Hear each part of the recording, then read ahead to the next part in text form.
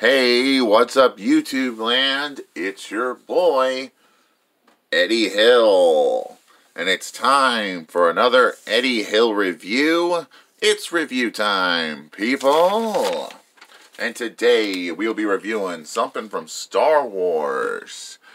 Yes, these are the AAT tanks.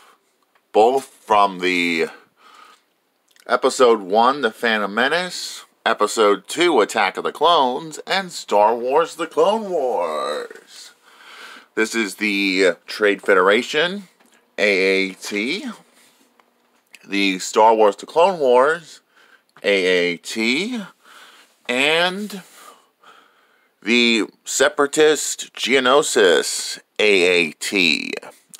This did not show up in the movie. And for future reference, I don't have the fourth AAT, which is from Clone Wars. But I have these three in particular. Yeah, I'm glad to have these. And what do these AATs do? Well, they roll like rolling things should. And we got a droid piloting it, a commander for the Trade Federation AATE. Not AATE. Sorry, I have to correct myself. AAT. And we got a commander droid and a pilot droid piloting the tank. And we got another droid right here. There's a button that you press. I'm going to show that off. And he sends the droid flying like he got hit. He's like, I'm going off camera. Sorry, I'm having a lot of fun with this. Now we set it back up the way it's supposed to.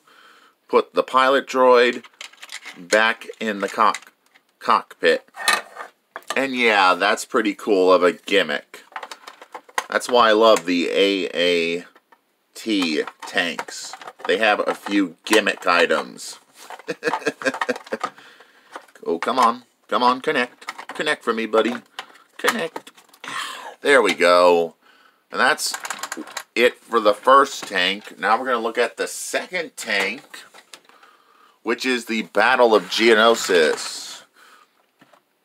AAT. Barrels. Double-barreled cannons can go up, down. They can totally blast you from different angles, and you can totally be like, pew, pew.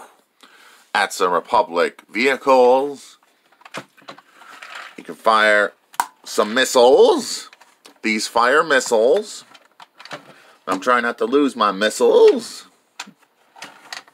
And we got a Geonosis Commander. Sorry if this is a bit dusty. It sits on my shelf for a while, so I really didn't think to dust it off. Got a Commander in the cockpit. A B-1 droid in the driver's seat. And we got a battle droid molded in there, just like the Trade Federation tank.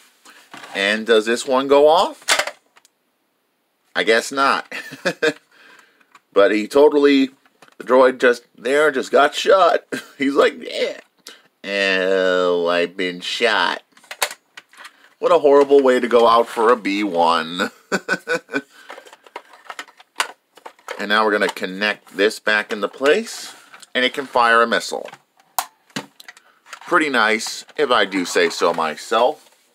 And we're done with AAT number 2. Now we're going to look at the one from Star Wars, The Clone Wars. This is one of my favorite ones. And this one does have a droid pilot in it, in the tank barrel. And it's a commander, so you can be like, prepare to die, Republic dogs, for the glory of the Separatist Alliance. That's my battle droid imitation. And he can totally go pew pew with that big cannon. And these can go just like the other ones can. Go pew pew, pew pew, scatter some infantry. But this can come open just like the other three. And we got a green droid driving. And he's like, I'm going to shoot some Republic dogs and going to run them over. And this is a green Clone Wars battle droid. Sorry if I have to correct myself again. But you can totally do the same thing just like the other tanks. And the droid in the back just like, ow, I've been shot. Oh, what a world. I'm having a lot of fun. And this can fire not just one missile, but it fires a total of 4. I don't have many missiles for the others. But yeah, they can fire off missiles and destroy some Republic infantry with those missiles built in. Now I'm going to put the missiles back in as soon as I can get them nice and plugged in. I've wanted to do these for a while, but they're a pain in the neck to get back in the plug-in place. You're probably wondering, where did I get these tanks from? Well, I got them from Steel City Con in Monroeville, here in good old Pennsylvania. I can't remember how much I paid for these, but I've had them for a while. And they are nice tanks for army building. If I do say so myself, sorry. Ooh, another correction moment.